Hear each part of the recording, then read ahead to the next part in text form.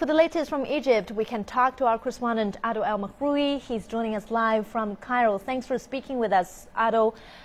Tell us, how have Egypt's liberal and secular opposition been reacting to this referendum?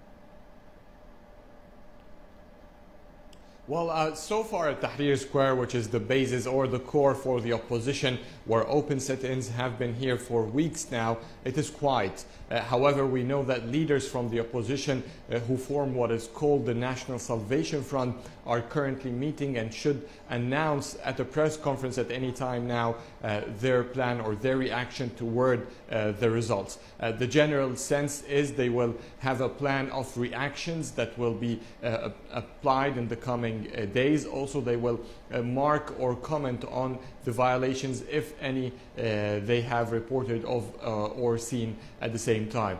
But generally, there is a sense, we talked to their spokesman just before the meeting, and there's a sense of a solid background that the opposition or the no voters reached almost near 40%, 37.3% exactly, or 0.2% of the entire population rejected the referendum, which in a sense was what they were expecting. They were not expecting that the final results will be rejecting the constitution. They know that it was about how many or what is the part of the public, the Egyptian society rejects the constitution, so that they would negotiate about to see whether there's a consensus on the constitution, as the president previously promised during his presidential race.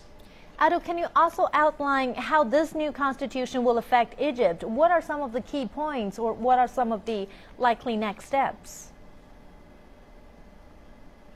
Well, basically the most